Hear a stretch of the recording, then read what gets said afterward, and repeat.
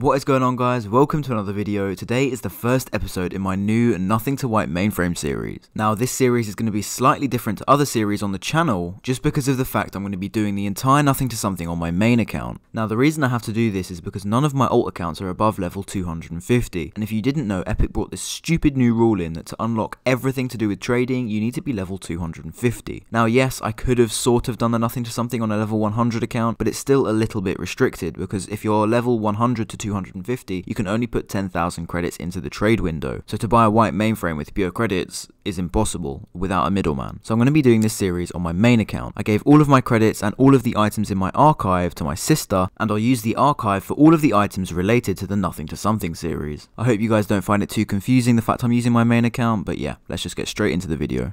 And before we do get into the video, everyone knows that credits from the item shop are extremely expensive. But AOA provides cheaper credits and cheaper Rocket League items for every console and every platform. Now, there's safety and security for every single order you make, and if you want 6% off, use my code UNLUCKY at checkout, because everyone knows how unlucky I am.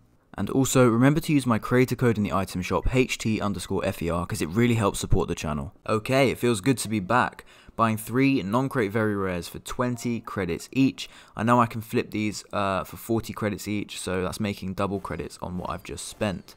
Now I always start my Nothing to Somethings with buying non-crate very rares, but today I decided to change it up and maybe try a different method to start out getting profit, just to show you guys there are multiple methods to start out getting any profit you can. So I decided to buy 24 painted limiteds for 10 credits. Now this guy had 3 screens and obviously wanted 10 credits for each screen. Now most of these items he's selling me are completely worthless, but it's about those 1 or 2 items in the trade windows that are actually worth maybe 100 or 200 credits.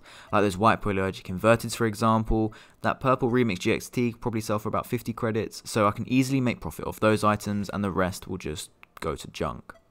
Now I'm buying unpainted emeralds for 10 credits plus one of those random junk items that guy just gave me. The emeralds can probably sell for 100 credits pretty easily, so that's a W in my books. Well, as I was just saying, the emerald would sell for 100, selling the emerald for 100 credits. That's what, times 10 on one item very early on in the series. These RLCS items are quite good to make profit from. Now I'm selling that one non-crate very rare for 40 credits, making 20 credits profit on it. Easy done. The non-crate very rare method will always work. It stood the test of time and it still works to this day. Buying these 4 items for 70 credits. Now the octane decal and the emeralds can sell for 200 total. The other white rocket pass items probably won't sell, but I already know I can make profit from those emeralds and that octane decal. Now selling the final 2 non-crate very rares in my account for 80 credits, just to bump up the amount of credits I have easily, and then I can just start buying and buying and buying. I think I'm going to try and buy as many RLCS items as I can because they seem to be really good. So as I said, buying a sniper unpainted emerald for 10 credits. As I said before, I can easily sell this for 100. The sniper set might push up the price a little, but not too much. Selling the octane RLCS decal for 100 credits. Already making profit because I bought it for 70, but I also bought that emerald with that same 70. So I'm easily going to make so much profit from that trade. Yeah, buying another octane RLCS straight back for 10 credits. So not only did I buy one for 70 and then sell it for 100, I then bought another one for 10 credits that I can now sell for 100 as well.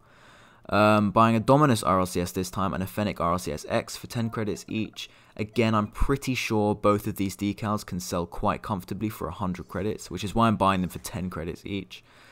A Hustle Brows topper for 10 credits. Now this one was a bit weird because Hustle Brows are worth 50 credits, but they're very hard to sell because not many people wear toppers and want toppers, so we'll just have to see how easy that is to sell.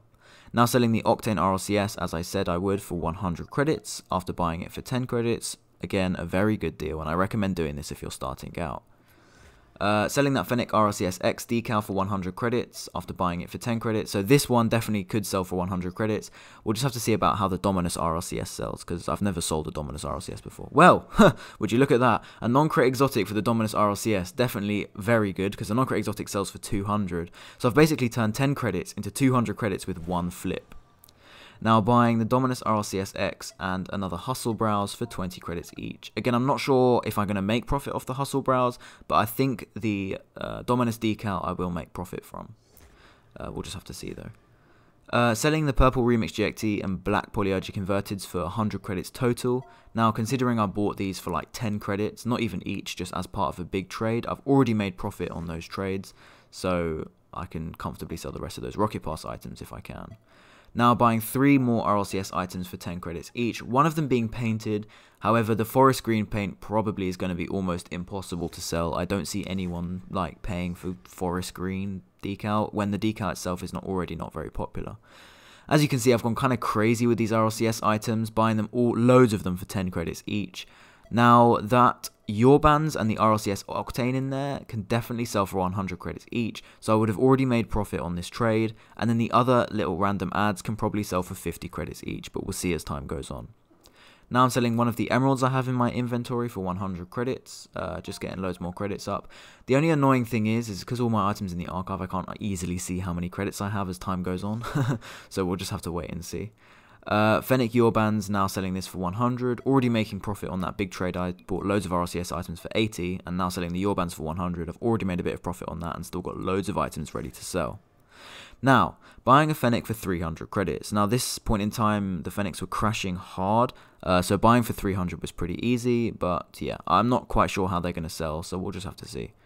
Now, selling this non-credit exotic for 200 credits, so basically I bought a non-credit exotic for 10 credits, because I bought that Dominus RLCS for 10 credits and flipped it for an NCE, so that's a really good trade there. Buying another Fennec Yorbans for 10 credits. The reason I kept buying these is because they sell for 100 really easily. So buying for 10 is such a good profit margin. I just got to keep doing it. It's addictive. Now I managed to sell the Fennec for 100 credits profit. On my main account I would have kept it because it did rise a ton. But the thing is, on a nothing to something, I want to keep flipping items rather than making investments because it's more fun to watch flipping items. Now, selling the Fennec Yorbans I literally just bought for 10 credits for 100 credits. I've just gone crazy with all this RLCS item flipping. It's made me so much profit at the start of this series, I might as well keep going.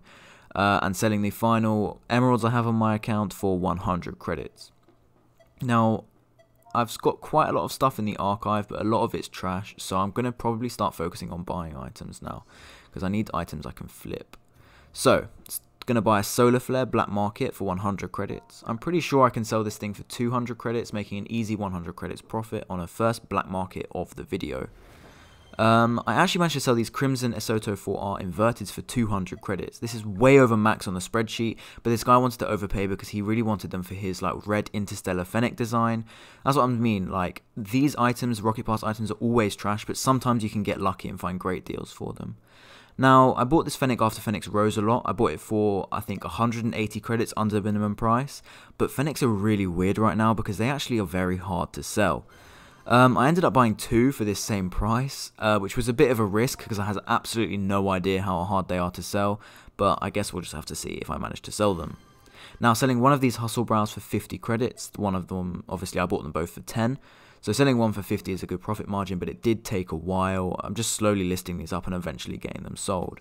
Now for the final trade of the video, we're buying an Anodize for 50 credits, and I know this thing can sell for 120, so this is definitely a steal.